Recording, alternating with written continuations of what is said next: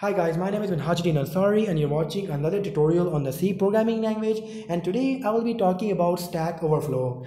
The stack portion in your main memory has a specific size.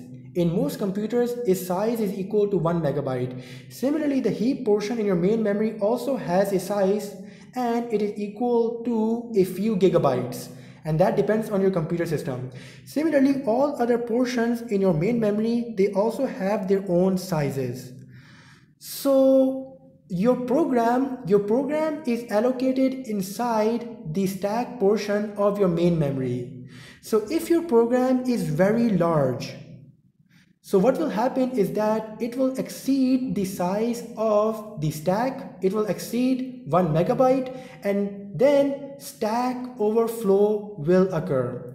So when the size of the stack is exceeded by the program, then stack overflow occurs, and then simply your program crashes.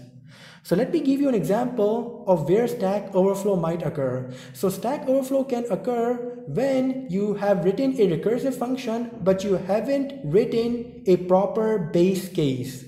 So right here I've written my foo function, which is recursive because it calls itself, but there is no base case to terminate the recursion. That means it will infinitely call itself, and this will just allocate unnecessary space inside the stack until the space of the stack is exceeded by the function calls. So let me show you what I mean. First of all, I'm going to allocate space for my main function, and I'm going to draw my main functions frame, and the main function will call the foo function. So I'm going to allocate space for the foo function, and inside the foo function the integer variable a is defined, so memory will be allocated for the integer variable a. So now the foo function is calling itself again. So again, memory will be allocated inside the stack for another foo function, and memory will be allocated for the integer variable a associated with that foo function.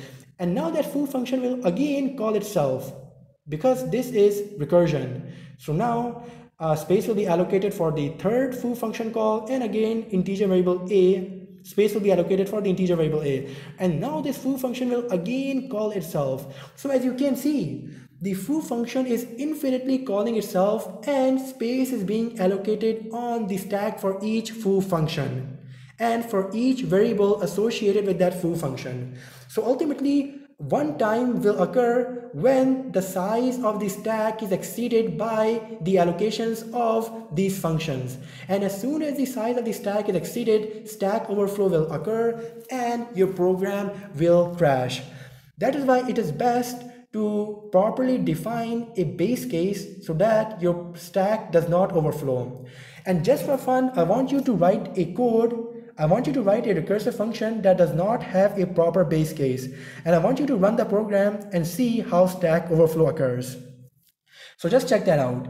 And now one more thing before I end this tutorial, you might be wondering why is dynamic memory allocated inside the heap?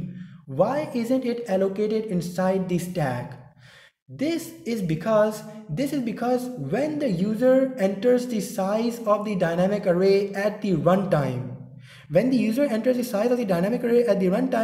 user might enter a very large size. For example, the user might want to create an integer array of size 1 million or 10 million. So a dynamic integer array that contains 10 million integer elements. So now when the user enters that large size, so when that array is created, if that array was to be created inside the stack memory portion, so that will automatically exceed the size of the stack, and that would cause stack overflow and your program would crash. So just for safety, the dynamic memory is allocated inside the heap, and since your heap is very large, so it can handle very large sizes of dynamic arrays. So if you, for example, if you define a dynamic array of size 10 million, so it can store 10 million integers, then space can be easily allocated inside the heap to accommodate that dynamic array because the heap is very large. So this is why dynamic memory allocation takes place in the heap and not in the stack. So this is all it about stacks and heaps, and if you have any questions, please ask them in the comment section, and thanks for watching this video.